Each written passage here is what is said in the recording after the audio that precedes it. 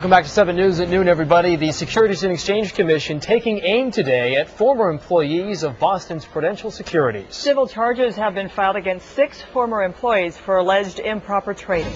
7's Julie O'Clair live in Boston with this developing story. Francis and Sean, the SEC complaint says those former employees defrauded dozens of mutual funds and their shareholders by misrepresenting their identities and the identities of their customers in order to engage in market timing trades. It says they made a lot of money. In one example, one group, including 3 of the defendants, made $5 million in those commissions in 1 year alone.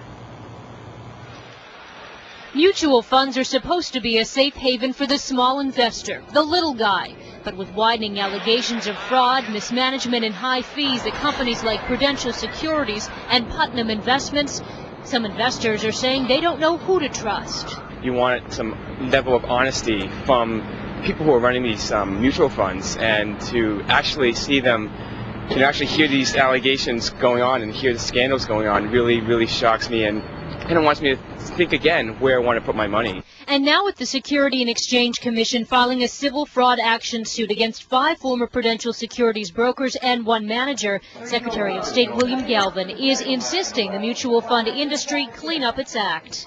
I think people come to mutual funds because they expect a certain degree of trust.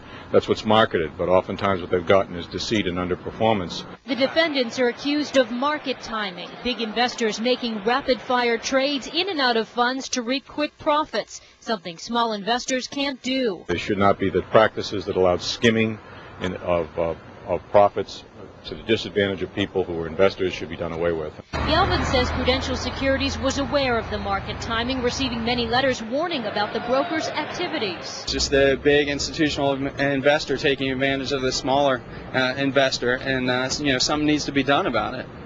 And here are the names of the former brokers and the manager from Prudential Securities that have been charged. Martin Druffner, Justin Ficken, Skifter Ajro, John Heffer, Mark Bellotti, and Robert Shannon, who is the former manager of Prudential Securities. Now, the SEC is asking for all of the money back that was made from these trades, plus interest. They also are demanding that all trades must stop immediately, and they say there could be other fines.